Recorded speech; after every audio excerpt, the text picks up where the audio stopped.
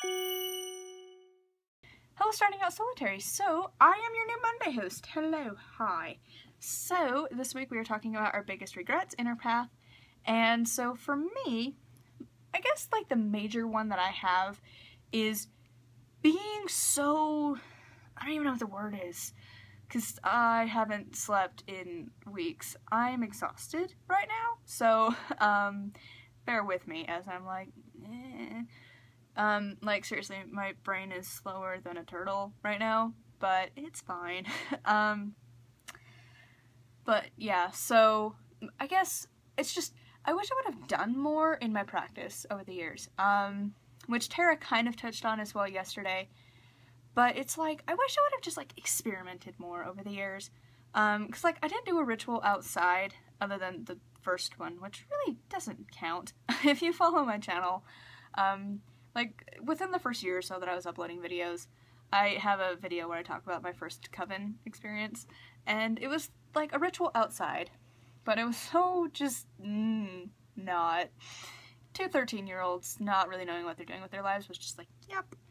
But it's just like I didn't do an outdoor ritual since then until I moved here in 2013, and then I did a Lunasa ritual outside, and it was like I should have been doing that the entire time, because everyone was like, do your rituals outside, do it outside, come on, just go outside, that's the point of your, you know, spirituality, go outside. And I was like, no, nature's nasty. I'm not an insect fan, and there's like insects everywhere outside, and it's just like, nah, I don't like insects. They're just like, no, why do you need to exist where I live? Why? Like, we have snow, can't you just like not here? But I guess they're needed for like the ecosystem or whatever, but I don't like them.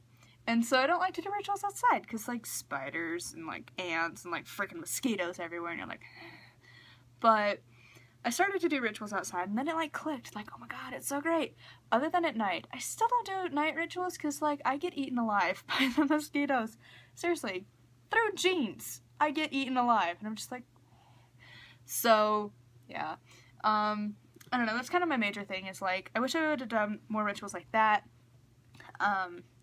And, I don't know, just tried different things with my practice, you know, calling the elements differently, you know, switching up their directions and seeing if that worked for me or not, you know, calling the god before the goddess before the god, you know, trying out actual meditations, you know, trying the guided meditations a little bit more, and, I don't know, just trying out different things, you know, people, like, most of the people that I watch on YouTube have done, like, sky-clad rituals, and I've never done one, because that's, like, I'm good.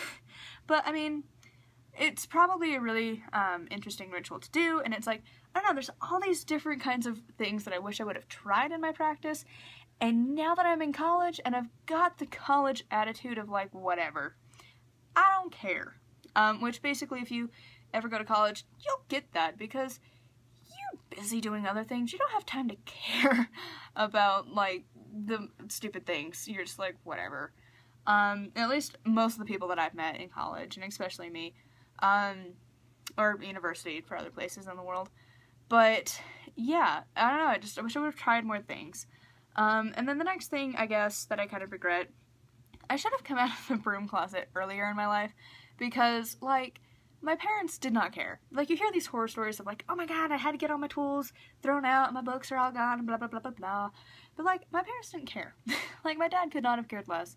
And my mom is really supportive. Like, we do rituals together, we go to Pagan Pride together.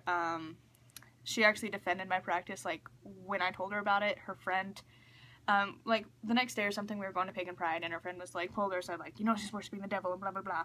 And my mom was like, not actually.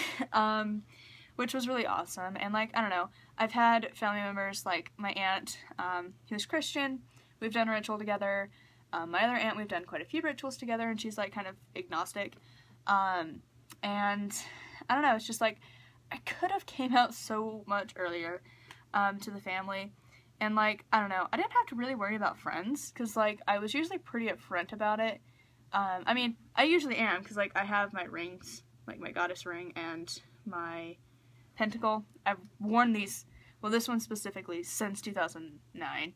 I think whenever I was 13. I'm going to be 19 in July, so just whenever that was. So, but yeah, it's like, if they ask, I'll usually tell them, but I don't know, I was so petrified of, like, people finding out.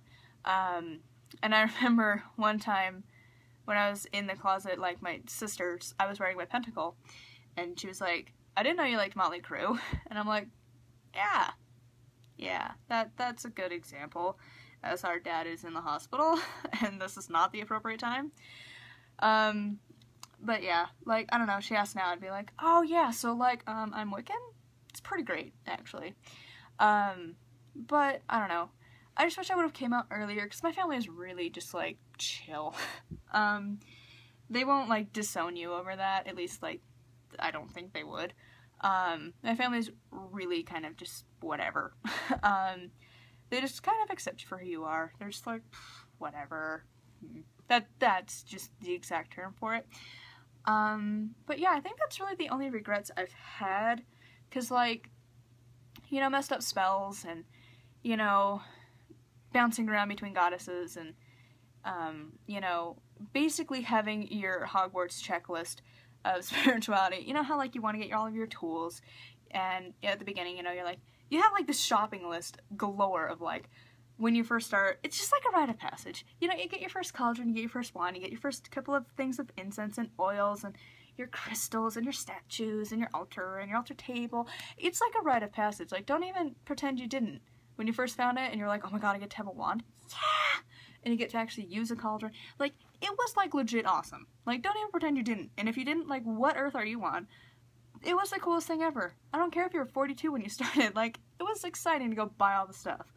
And it's like, part of me is like, oh, well, I don't really need those things. But, like, when you start off, you want that. It's like a rite of passage. So I don't regret things like that. And I don't regret, you know, all the different, many different, things I've done in my practice, you know, bouncing around between goddesses and trying out these rituals and just trying all these different beliefs and seeing if it worked for me. I don't really regret any of that. So, I don't know. I don't really have any regrets. Other than, I mean, like, you know, not doing ritual outside as much, until recently. And even then, I haven't been doing it as much, because, like, I don't know. I do like the sabbats outside, but unless it's winter, because then it's like, why? It's cold. But yeah, so anyways, I don't know, just let me know your thoughts down below. I'm sorry if this made no sense. I was in Florida for 9 days, and I didn't sleep very well at all, so I'm back now, and, it's tired, just constant tired. But yeah, so anyways, let me know your thoughts down below. What do you regret about your path? Was it, like, I don't know, starting out late in your life, making a certain very large purchase? Like, I don't know, let me know down below. So anyways, thank you so much for watching, and hooray, we get to see each other every single week. You get to see my crazy self every single Monday. It's gonna be great. So yeah, anyways, thank you so much for watching, and until tomorrow's video, you know, you could subscribe, and you can see me on next Monday. So anyways, thank you for watching, and blessed be.